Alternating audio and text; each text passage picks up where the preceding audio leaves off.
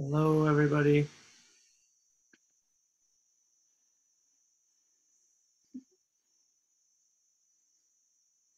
Aloha.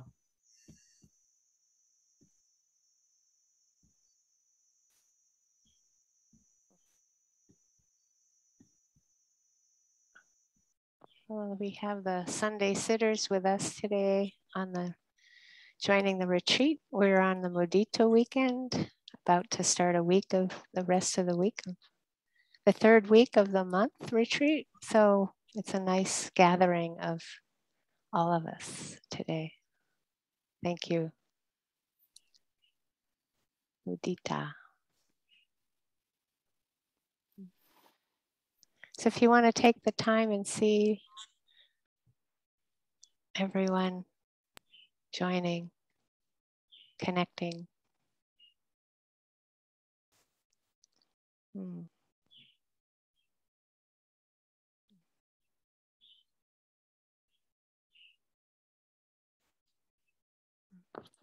Aloha.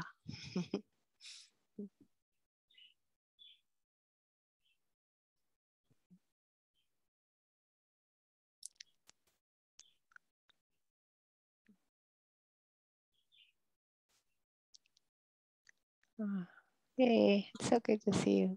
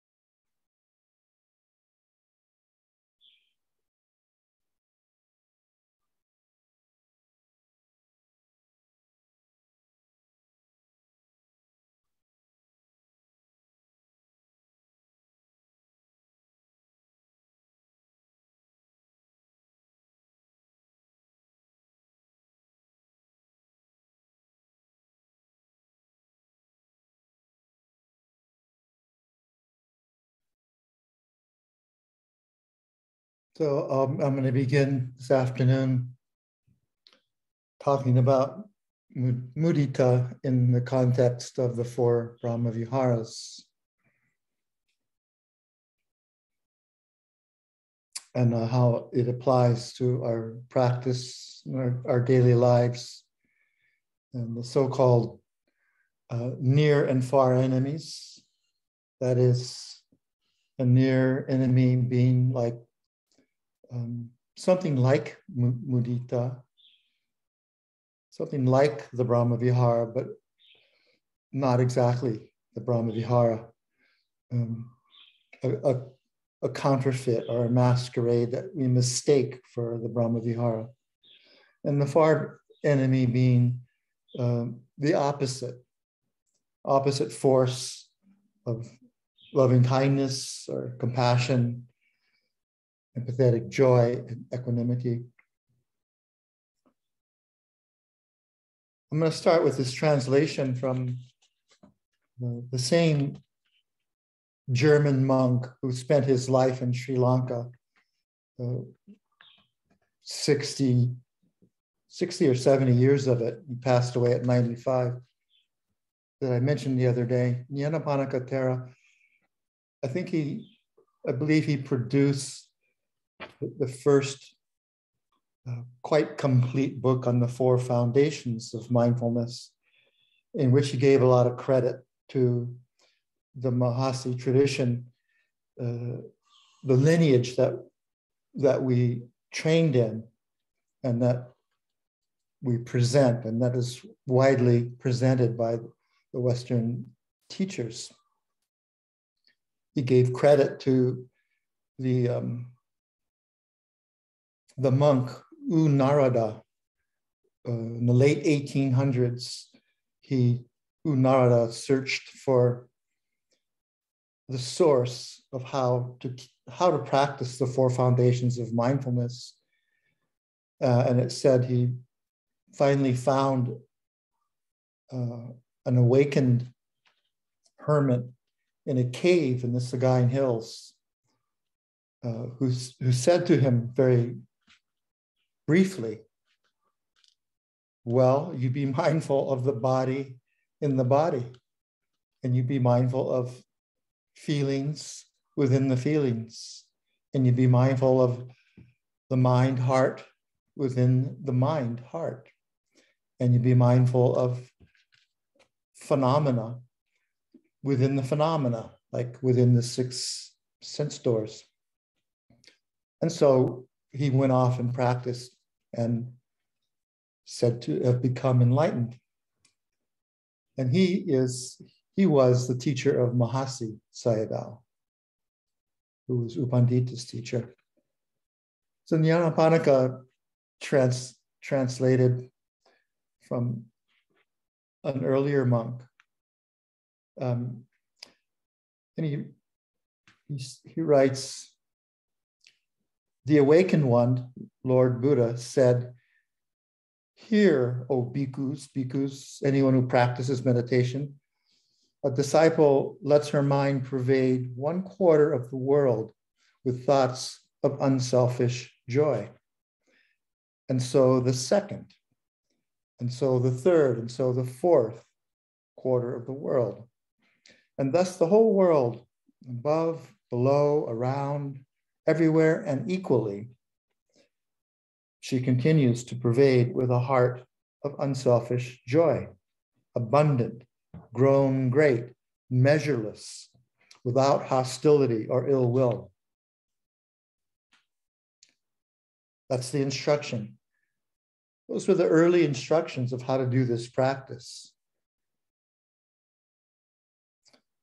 We usually just quote from the early text. The Buddha said, call up Metta Brahmavihara, abide in that Brahmavihara. This is just a little longer version of the same thing. And it points to a question that came up in the question and answer earlier today. It's pointedly stated that this kind of joy is a selfless joy, not a selfish joy, not one that's self-reference, not I or me or mine. Unconditional joy, it's the joy that exudes joy, not I or me or mine. And it draws from an inner wellspring we all have of measureless joy. And in this translation from Nyanaponika, it's mentioned abundant, grown great, measureless. So it points to actually one of the terms that define the Brahmaviharas, the immeasurables. The immeasurables because of their boundless, measureless nature. And that this ancient teaching that I just read implies directly that we all have this inner wellspring of these measureless qualities, these 4 Brahmaviharas. The first being metta. In the first week, we began with the Metta Brahmavihara, or to be precise, the Metta Brahmavihara Dhamma.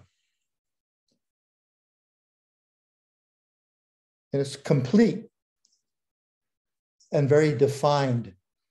If we understand metta as an unconditional love, a love without boundaries, without conditions, without anything needing to be the way we want it to be. And Brahma being a word that means either sublime or divine, or it's the word for the Brahma realm in the ancient Buddhist cosmology. So it indicates a very subtle state.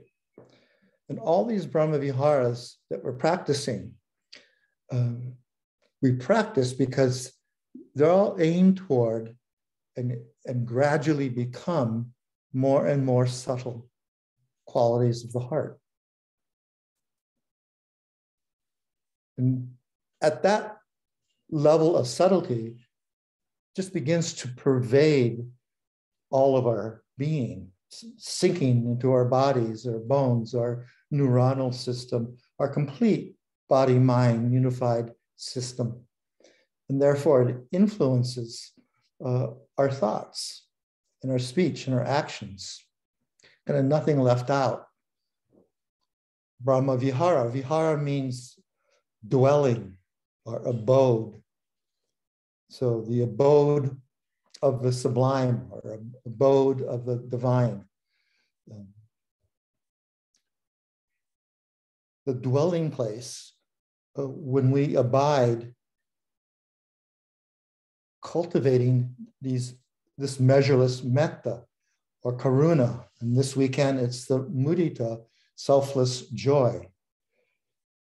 So we're regarding it, even if we don't yet experience it, as this very subtle, divine-like quality, sublime-like place of dwelling in the heart. The dwelling or abode ultimately, of course, being our heart. So cultivating the Brahma Vihara Dhamma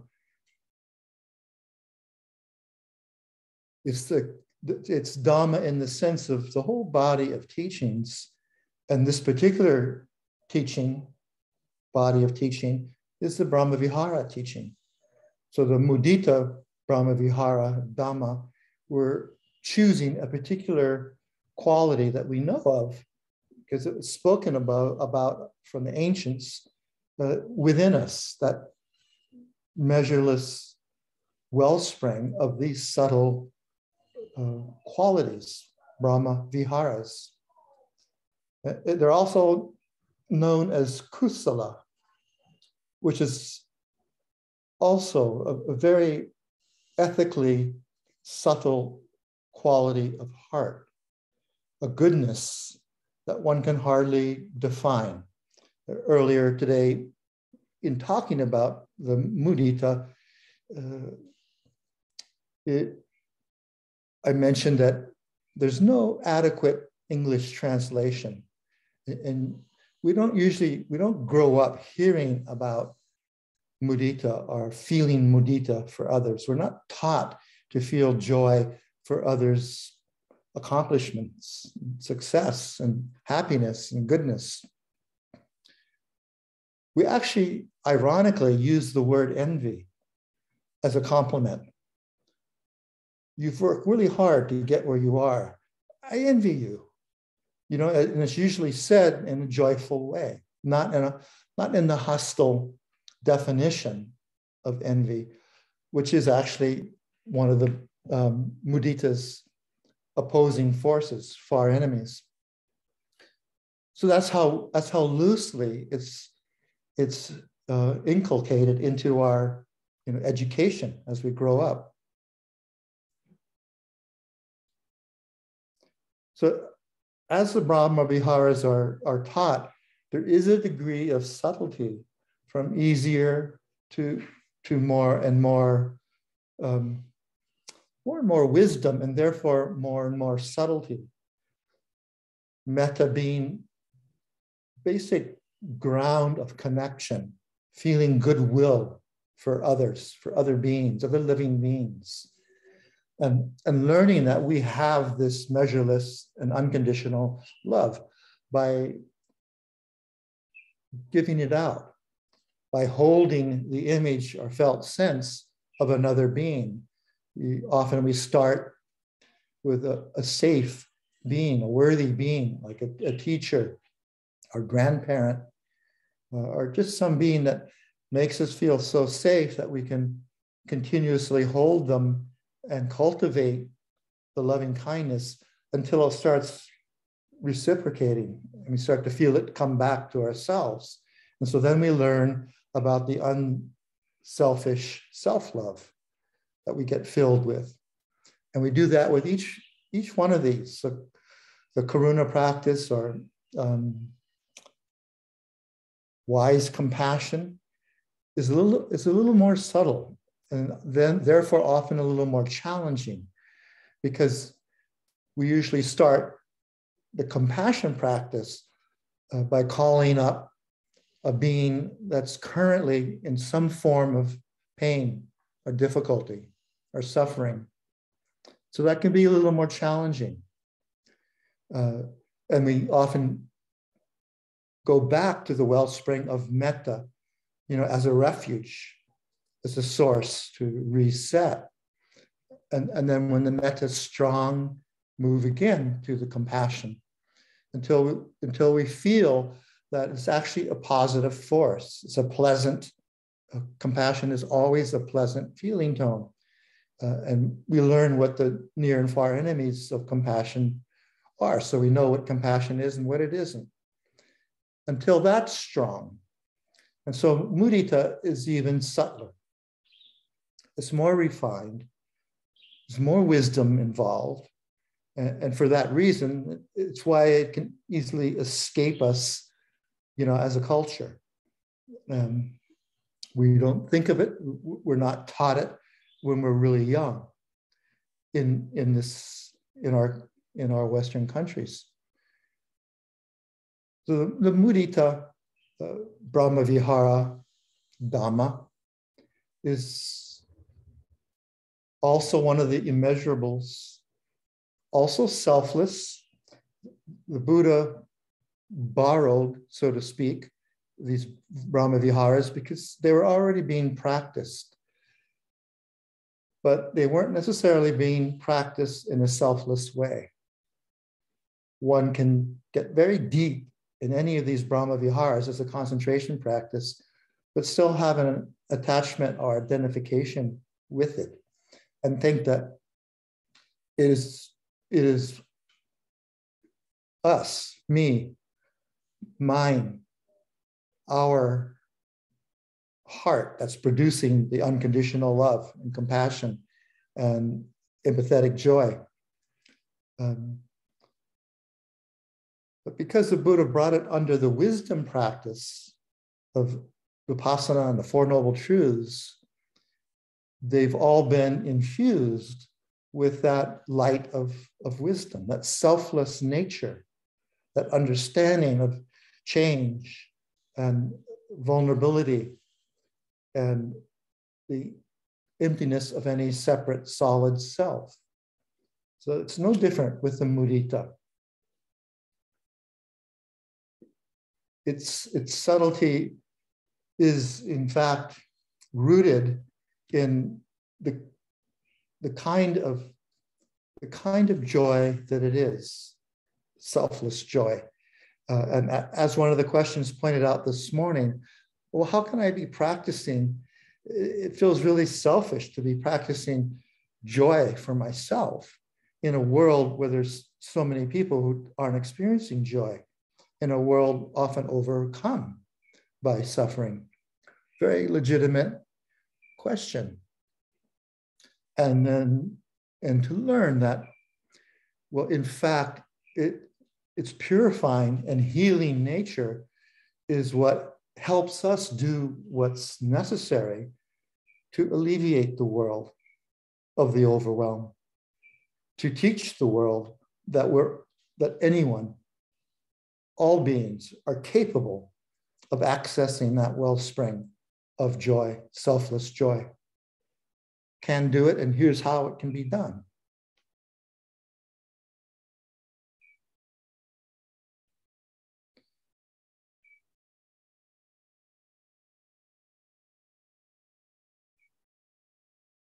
So, like the other Brahmaviharas, mudita was also taught in the context of Vipassana, a wisdom practice, that it's a stepping stone to awakening, or a companion along the way to awakening.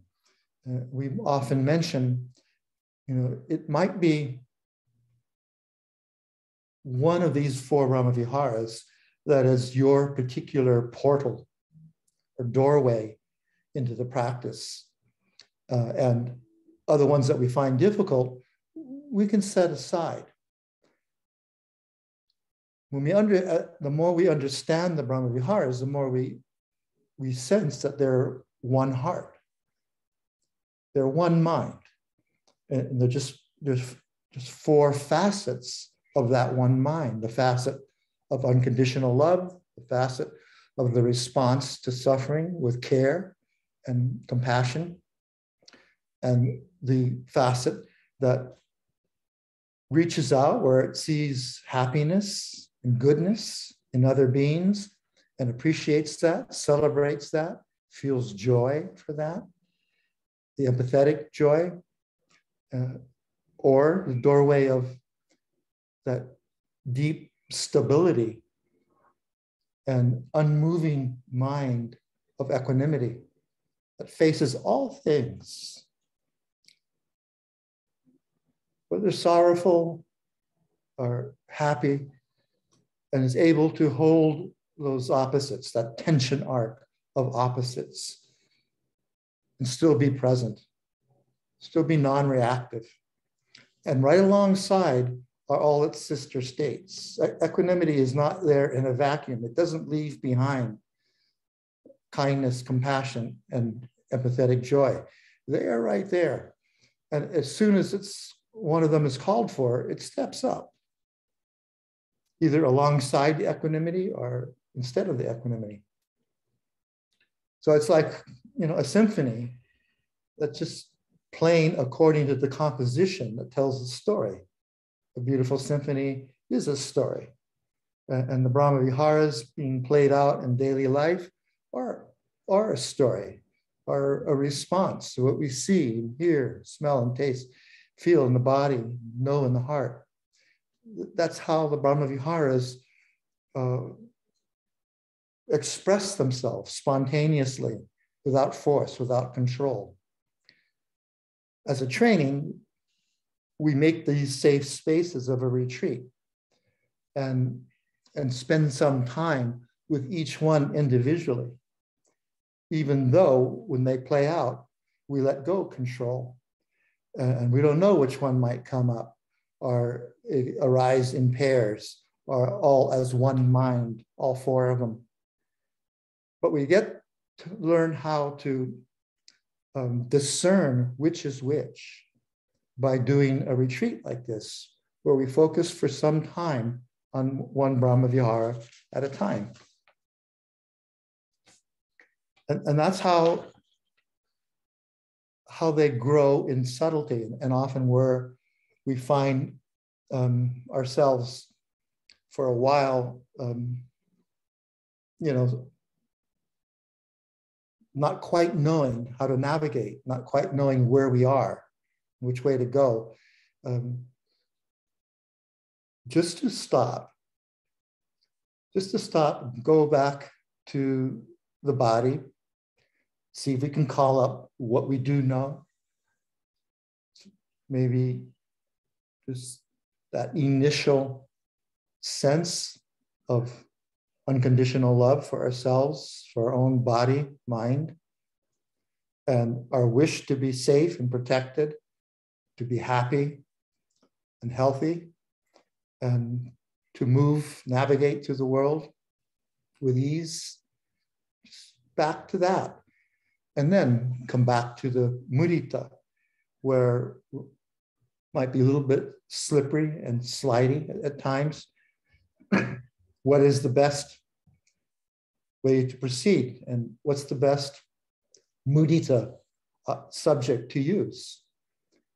In the texts, they often mention using someone we know and feel very easy about and a lot of affection for, who is enjoying currently a degree of happiness and well-being, achievement. They just seem to be flowing along in a good space, and we feel really happy for them. They don't incite envy or jealousy. That's how dear they are to us. It just delights us that they are enjoying what they're enjoying, the fulfillment of their life at this time. So that's a good place to start. And to feel that gladness, to feel that deep wish that they are able to continue to be in that place of happiness and attuned to their goodness and feel our goodness connecting with their goodness. And that very naturally, organically becomes empathetic joy. We feel good for them. And then we abide there. We abide in. We might let go the image. We might let go any structure. And just as the Buddha originally taught, just wordlessly abide in the energy field of unconditional, empathetic joy, appreciative joy. Be it. Let it saturate our body, our bones, our neuronal system, so that it soak and completely absorb it. And then we change postures from sitting to standing, or to walking, or to lying down. And then we might change who we're radiating to. It might be the way Nyanaponika described, one quarter, and then the second quarter, the third quarter, the fourth quarter, above, below, everywhere, everyone. Or the very specific categories that we also taught. Dear friends and family and neutral beings, difficult beings, and all the categories of beings, humans and non-humans, animals, and so forth. Be creative in that. Different forms often continue to inspire, continuing that stream of mudita mind, the mudita dhamma. So however it works best. Again, at any time, we can return to the compassion or the metta for a while and then come back, see how it works then.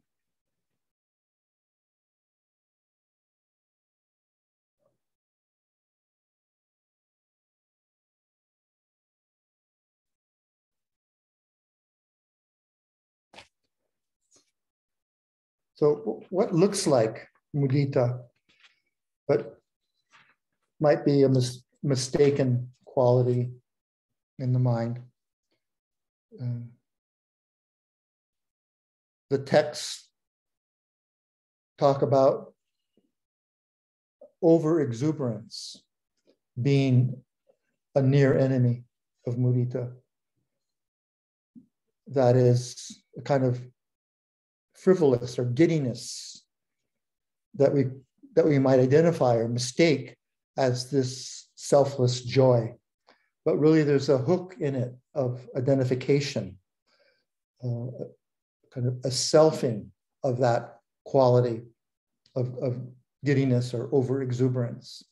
And then just to recognize that and realize, well, maybe for a long time, that's the best we had before we knew what this selfless, empathetic joy was.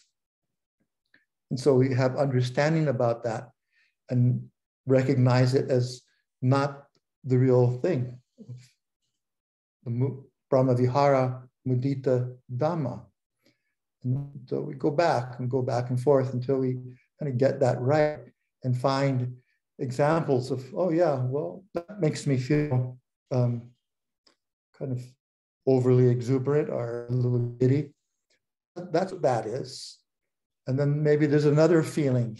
Yesterday, I went to a soccer game of an 8-year-old who's my neighbor. And he loves for me to come and watch his games. And I love to watch them. And it gives me a lot of mudita feeling to see him run and play. You know, and they're at the age where they're not being competitive. They're being playful. They're having fun. And even like the other team was short a couple of members. So my friend Foxy, he joined the other team for a while so that it evened out. It didn't matter. They were just having fun, kicking the ball around. And then he was goalie for a while. It was exciting. And I really enjoy watching him play. This is the second season. I've watched and enjoyed that. Think back and think in your lives what kind of things in nature or with other people. Michelle was reminding me of when I was living in Sri Lanka in 70s and 80s. I would go to an elephant orphanage. And once I went to a part of the orphanage that just had baby elephants, and they were swimming in the river. So I went in the river to swim with them. And they just began to play with me and grab my arm and pull me under, which scared me. I had to pull back for a while and make sure I wasn't too far from the air. I could go up and get some air. And I felt they were just being playful and they knew not to harm me. It gives me a lot of joy to remember that. So often when we're teaching, we say, remember a time, a place, a person, or a being that brought you this kind of this selfless joy, this completely free-flowing quality of subtle joy.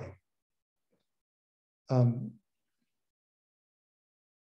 elephants seem to have followed throughout my life. For the last 17 years, the place where we teach a retreat on a lake, a floating bungalow retreat in a 160 million year old tropical rainforest. The elephants have been around the entire time, and we can hear them trumpet sometimes, or we see their signs and so forth.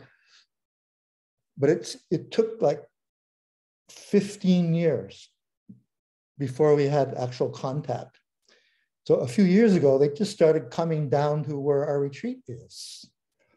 And for the last several years, they just hang out next to our retreat. And we can hear them splashing water or see them, they go from the bank and plunge into the water.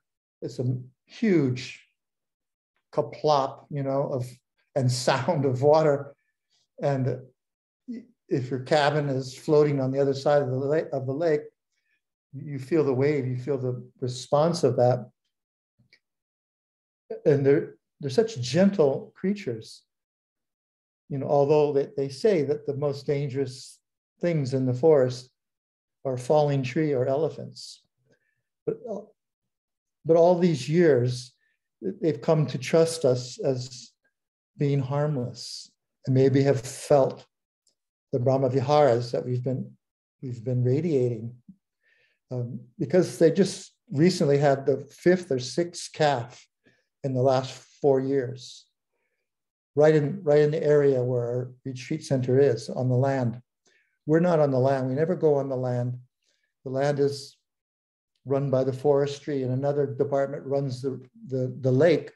So we're always on the lake in our floating bungalows or on the walkways. The place where we eat and the place where we meditate are also floating. Everything is floating. But we can kayak around and kayak pretty close to where the elephants are. So it's a safe feeling. And it's a really good feeling, especially when when they come up and they present like they've had a new baby, a calf. And recently it was last year it was a baby girl. This year it was a baby boy.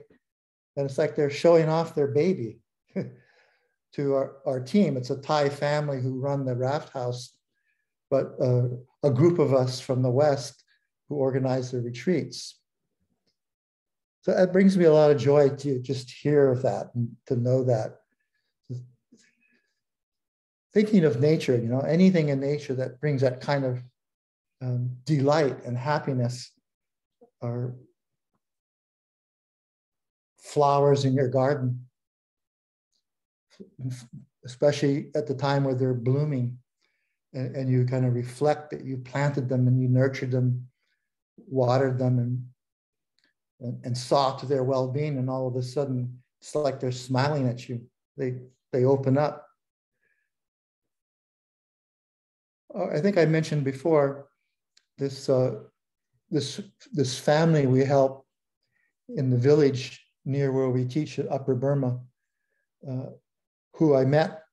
She's working as a construction person, carrying on her head, like a cauldron with 50 pounds of bricks. And gradually we got to know this family, and now Michelle and Jesse, and the Davis family, myself, over the years, we've helped them out little by little. And it began, the results of helping them out were just little gestures that, where we're trying to get them trained in the traditional arts of that village, which are weaving, and the pay for a construction worker was like 28 cents a day. That doesn't go very far. So very slowly and very gradually, and kind of in a way that fit in with how the village works, and these poor people standing in the village, they had a good standing because the nature of this young woman was so delightful that she was well loved by everyone. So one year I came, and for the very first time in like 5 years, there were flowers in her mother's garden. I never had even seen anything planted there before. And each year it grew from flowers to vegetables, and it just began to flourish from that one little gesture. And today, she's married with 3 children. They take care of her mother, who's nearby in a bamboo hut. And the results of the gesture of the heart, taking joy in someone's being and their goodness, and the expression of that it just starts with seeing a few flowers and ends up where they have jobs, they have a home, they have a means of living and taking care of their kids and sending them to school. When I met her, she had left school at 3rd grade to go to work. And that's what most village kids in Burma, in a village like that, have to do. So that led to us building a school and raising the funds so that every child in that village can go to school. No one left out. And that's what we're trying to do now, even through all the hardship that's happened there. We're still trying to get funds through to support the school and the teachers and the uniforms and all the things that the kids need. So the smallest, subtlest little gesture of metta or compassion or appreciative joy, it just has results that we don't know. We can't imagine the outcome. And we shouldn't. We should let go of any attachment to the results. But we can have faith that that gesture will result in goodness, though we don't know what.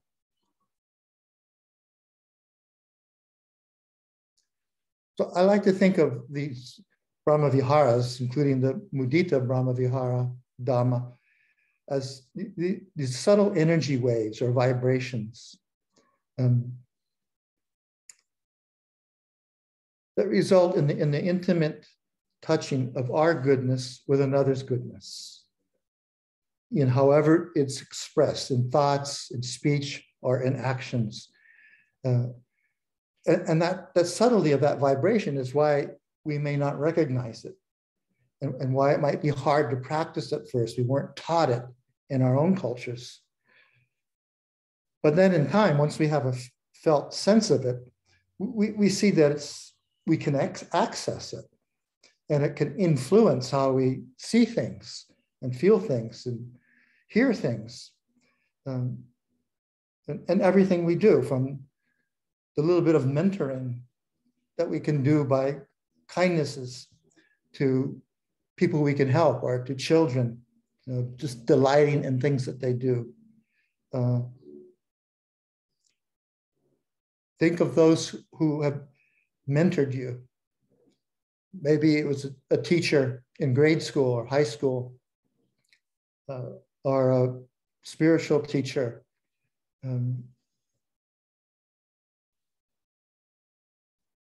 Someone from whom you felt seen, recognized, acknowledged, accepted, kind of unconditionally. Reflect on that gift. Where would that be coming from? Which Brahma Vihara, or which ones would that be coming from? Their kindness, of metta, their compassion, where they saw where they can help you in a direction or in a certain area, or they're just selfless joy in your being, and it's sort of karmically unexplainable. We all have them, and we all have the opportunity to do the same, to be a mentor to others. They may not even know it. So some of my mentors, I didn't know until later that I was being mentored by them. Others are more obvious. My teachers, like Paul Reps and Hannah Viri, my first spiritual teacher, a Hawaiian kahuna woman from Molokai who lived on this island. Another woman in California who I met when she was 90. She was like a mystic. And I was her student for the rest of her life, till 97, when she passed away. At that time, I was just really interested in the spiritual life. I didn't think about their gifts. I didn't understand about mentoring or mudita or any of those things. But I was absorbing something, because they still are very alive in my heart. And I feel that strength and that guidance is there. And I feel like always finding ways to give back. In some texts that my friend Jake Davis, who many of you know, translated, the Buddhist monk,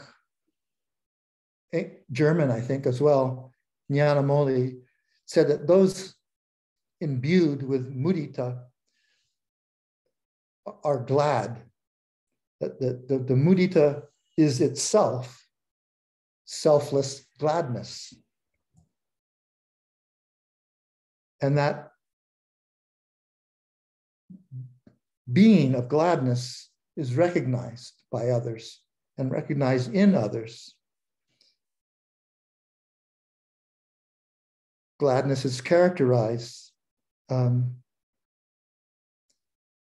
as a gladdening energy, vibration, when we're interested in others' success, others' uplifting, others' well-being.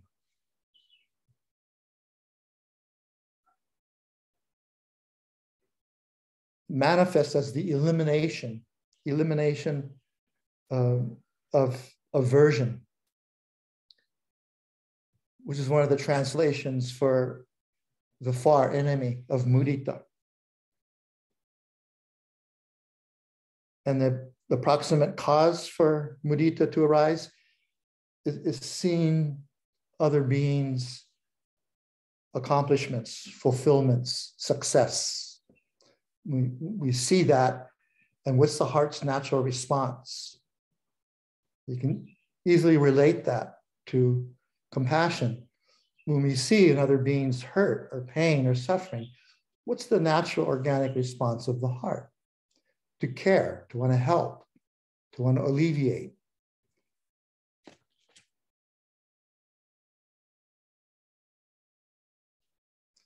So the far enemies are listed usually as envy and jealousy, which are similar. They both mean that someone has something that we want.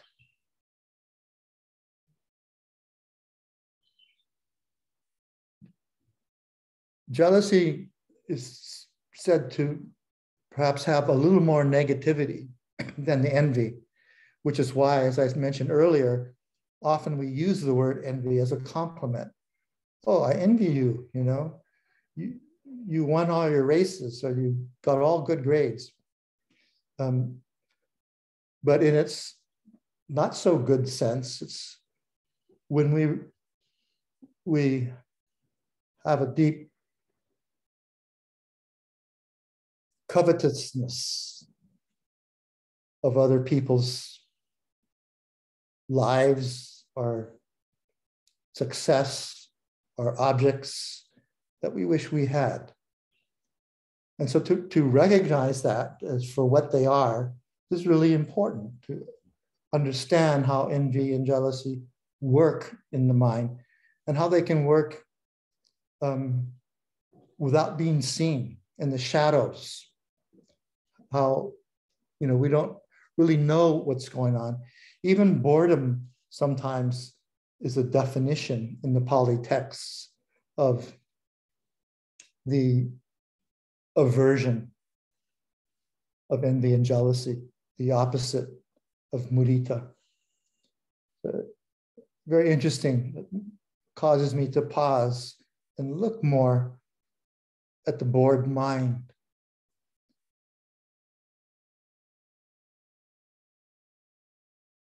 Michelle mentioned in her talk about Barry and Anne Ustinov, who wrote Cinderella and Her Sisters about envy and jealousy.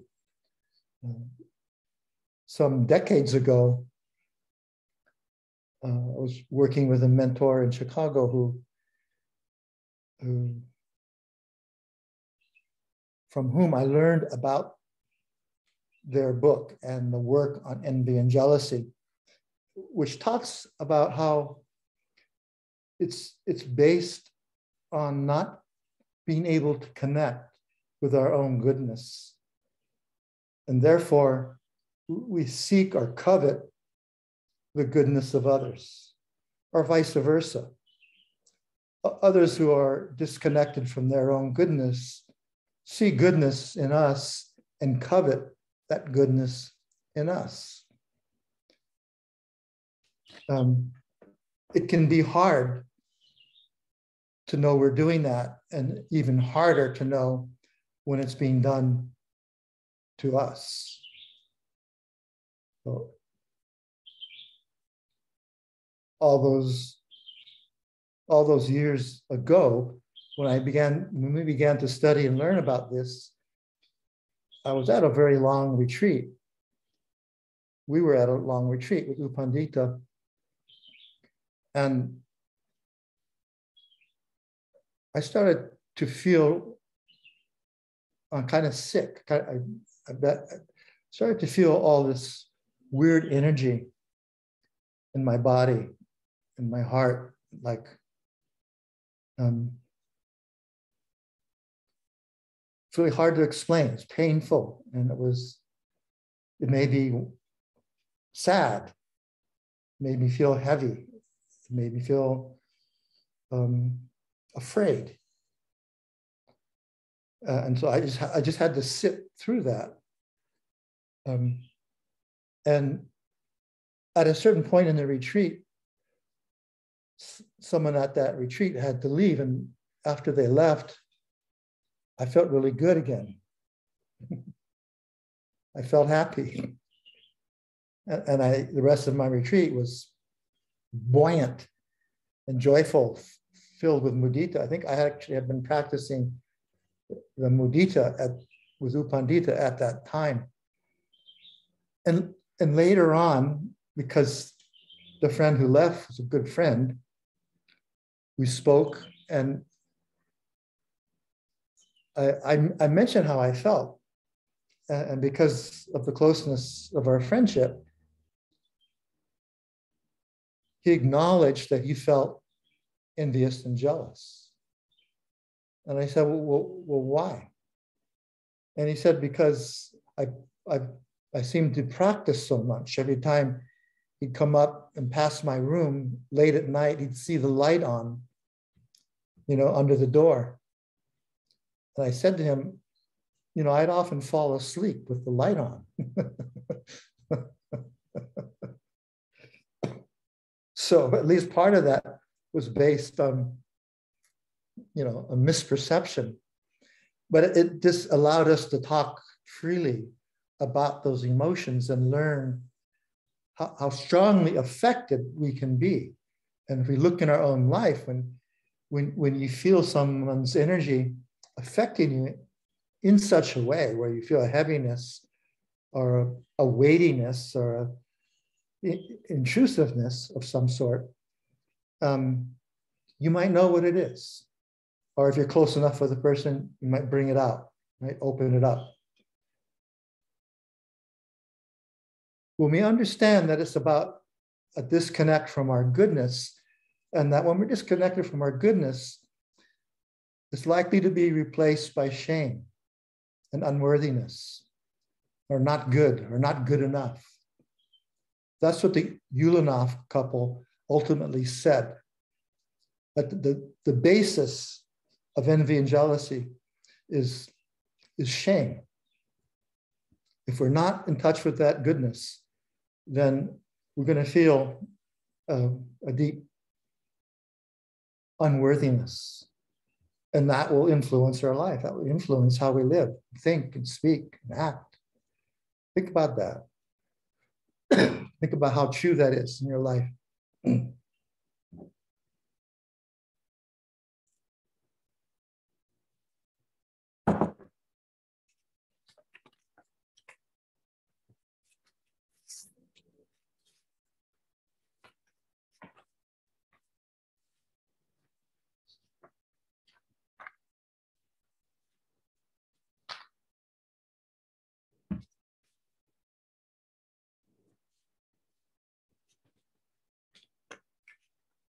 I had something I was going to close with.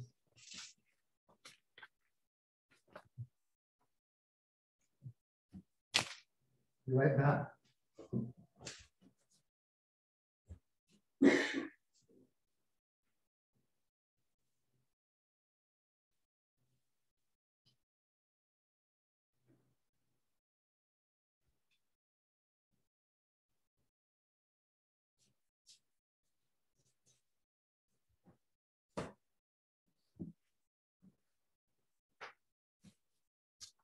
To appreciate the growing subtlety of these energy vibrations, Brahma-vihara, all of which are subtle. It's not like metta is grosser than compassion.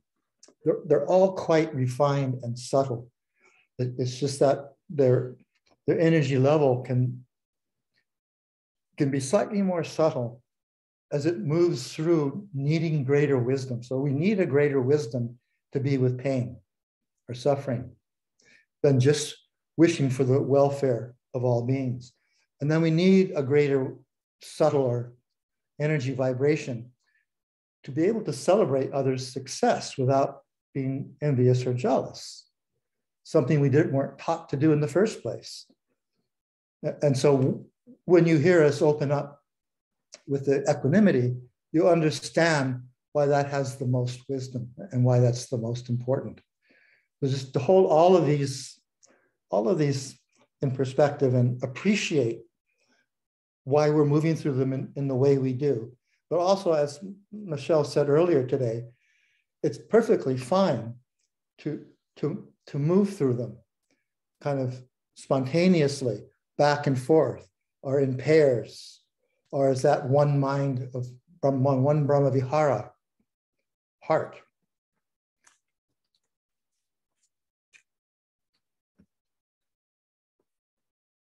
This is a poem by Dick Allen, was born in 1939. Listening deeply. Listening deeply. Sometimes in another, you can hear the sound of a hermit sighing as he climbs a mountain trail to reach a waterfall, or a Buddhist nun reciting prayers while moonlight falls through the window onto an old clay floor.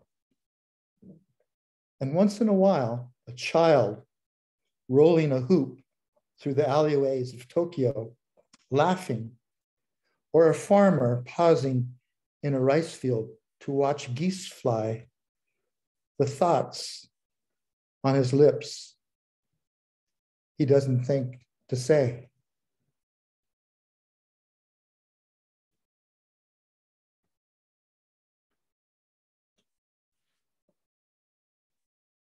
I'll read that once more.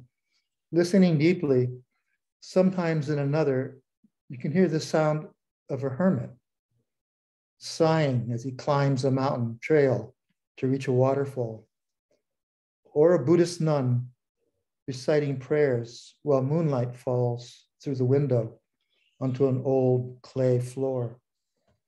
And once in a while, a child rolling a hoop through the alleyways of Tokyo, laughing, or a farmer pausing in a rice field to watch geese fly, the thoughts on his lips he doesn't think to say.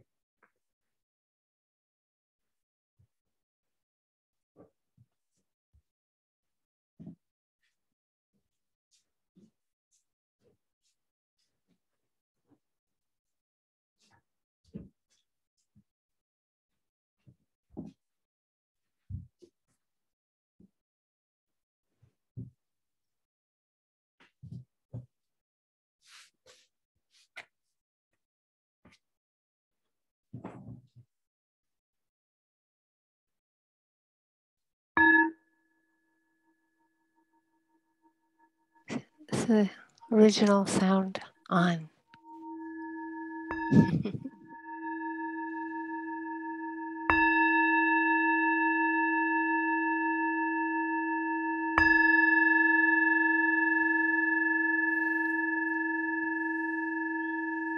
The original is on.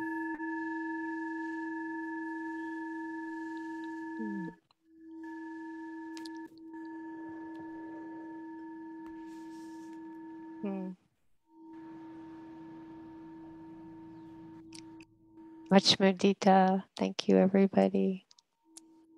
Good to see you Sunday beings, and we'll see you for the metta chant choir in an hour, everyone else. So be well.